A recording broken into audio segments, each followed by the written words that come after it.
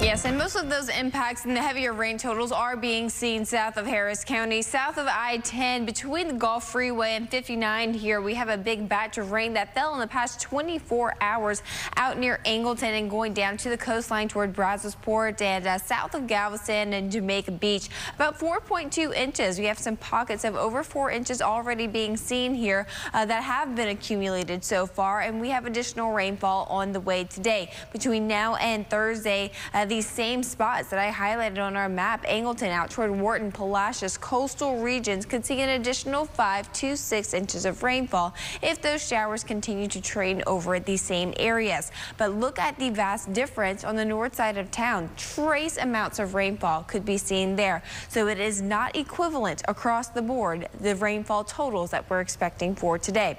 Our futurecast shows that rain still continuing throughout our 8 o'clock hour this morning, going into 10 a.m. still south of I-10 and to the west side of town. Going to be our major zone, seeing those showers. Not so much if you're on the north side. For the afternoon, it's still that same part of town near Brazoria County, seeing a lot of the rain still falling down. Then isolated showers on the way for your Thursday. That's going to be the case throughout the morning and into the afternoon as well. Nothing nearly as significant as what we're seeing on the south side of town this morning. These will be isolated and short-lasting in nature. By the time we get to Friday, most of us clear up by the morning time with a few of those light showers developing by the afternoon. But here's your day planner today. We have those scattered showers throughout the forecast.